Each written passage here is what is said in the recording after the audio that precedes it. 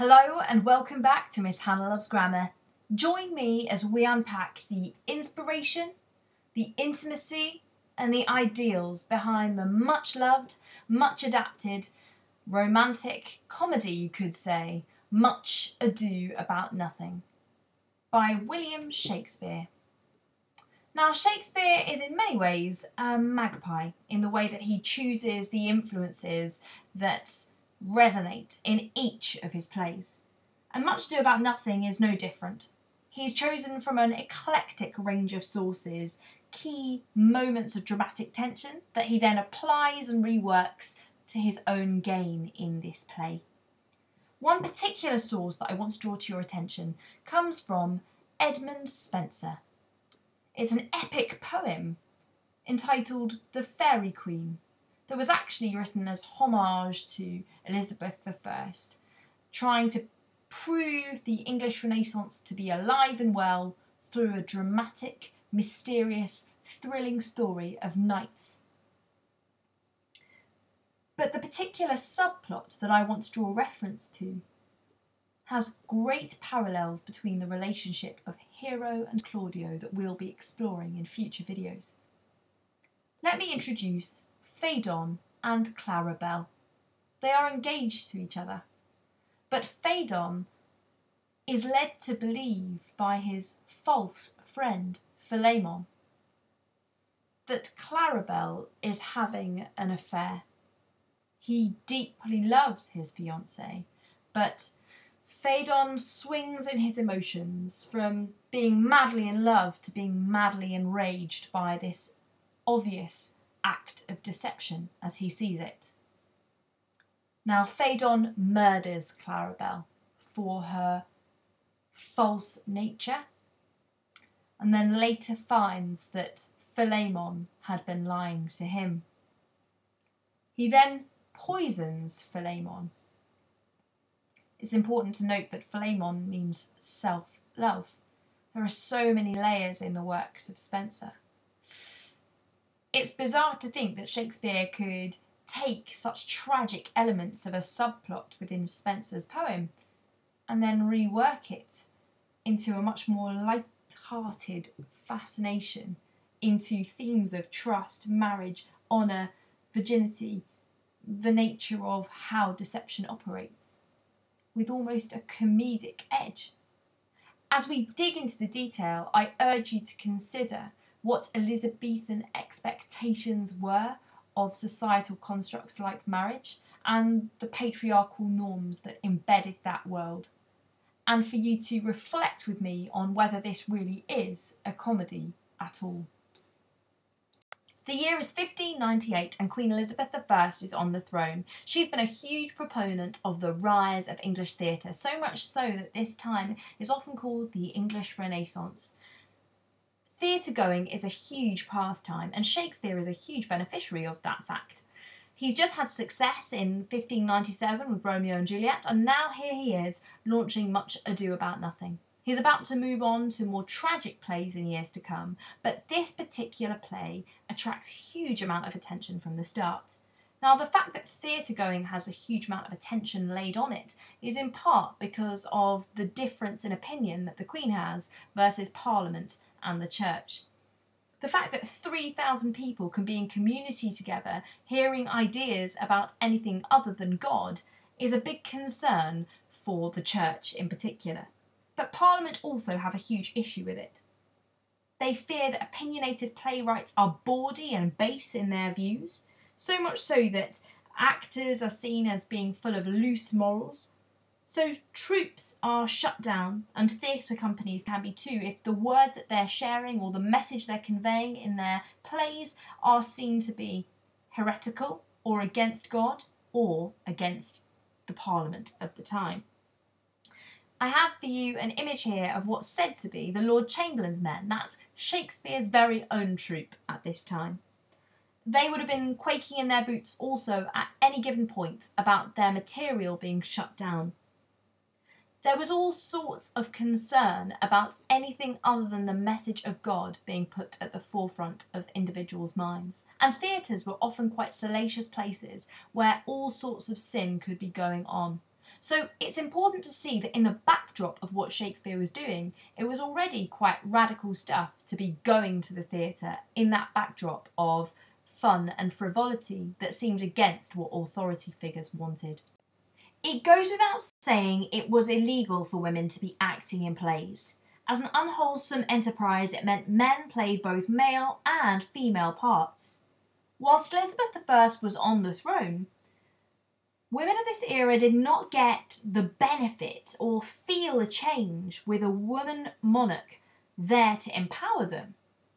In reality, there was more fixation on what it really should look like to be a great woman.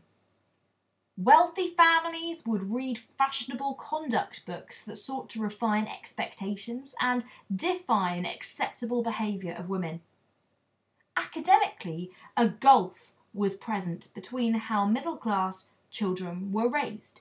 Girls would learn, in the domestic sphere, how to run a home, cook and clean. They might learn to read at home if they were lucky.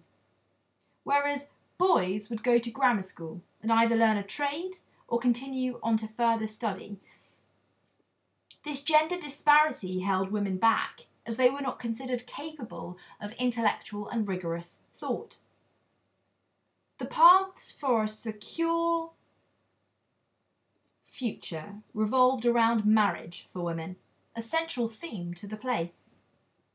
It provided a financial income and safety from squalor.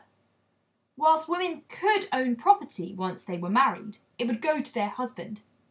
Note that women in these times would not be entitled to the same proportion of inheritance as their sons or brothers just for virtue of being a woman, even if the property was 100% theirs before they got married. So, some women tried to pass down inheritance to other women as an opportunity for financial independence in a society that was absolutely fixated on male success. Finally, an implicit overhang in the thinking of roles played by women in this time is clearly coming out of the Bible. It sets a precedent that the Virgin Mary proved to be an amazing and excellent mother as an innocent virgin. Yet, Eve and latterly Mary Magdalene were tempted by sin. So whilst women were expected to be pure like the Virgin Mary, they were suspected to be sinful like Eve.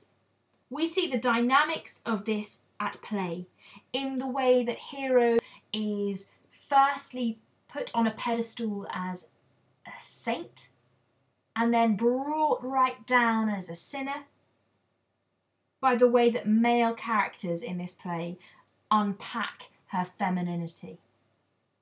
All as a question around what defines her as a good or good enough woman. Elizabethans saw marriage in a much more pragmatic light than we do today. It was a transaction that demanded that you got a good deal. And whilst audiences would be fascinated with the notion of a love match between Beatrix and Benedict, marriage was a safe space to rear children. This famous painting on the bottom right shows the pride of two sisters with their babies. Sex was a preserve for the wedding day. And yet historians estimate that over a quarter of women were pregnant on their wedding day, like William Shakespeare's wife, Anne Hathaway. So purity was bound in the notion of being seen to be a virgin, and society expected women to maintain and uphold this value. It was even considered to be a father or husband's job to control the chastity of the woman. Cuckoldry, or being cheated upon by a woman, and infidelity was a real threat at this particular time. So that suspicion of women being sinful, like Eve, is latent once more. It's also interesting to note the title, Much Ado About Nothing. When we take the original sentiment of nothing, at this time it was noting that was seen as slang for sex. So if it's much ado about noting, there's an implication here that this play is definitely looking at sexual politics and the reality that marriage is the preserve for sex, but potentially foul play happens outside of marriage. The power of this play to fill the hearts and minds of audience members through the ages with intrigue and joy at the revelry between Beatrice and Benedict is in part because of the way that those two characters merge comedy with their bold and stubborn traits. They define romance through their similarity, and they ultimately love wordplay enough to make it witty too. It's noted that Charles I crossed out the title of Much Ado About Nothing and simply wrote in its place Beatrice and Benedict. To unpack the power of the relationships we get to explore in this play, we really need to zoom in on the domestic setting of Messina, Italy. A war might well be over, but the battle really is between Beatrice and Benedict, and the rage between Hero and Claudio in the core moments of this text when she is accused of sleeping with somebody else. Even powerful figures like Don John seem entrenched in the romantic relationships between these four, whilst being an observer. It's definitely tricky to not get caught up in this play, but it's certainly not Much Ado About Nothing, even if you'd like to think it was much ado about noting. I hope you enjoy my videos that are to come on the characters and themes of this play, but more than anything, I hope this has set the stage and the scene for you. Why not subscribe to Miss Hannah Loves Grammar for all things English, literary and grammatical?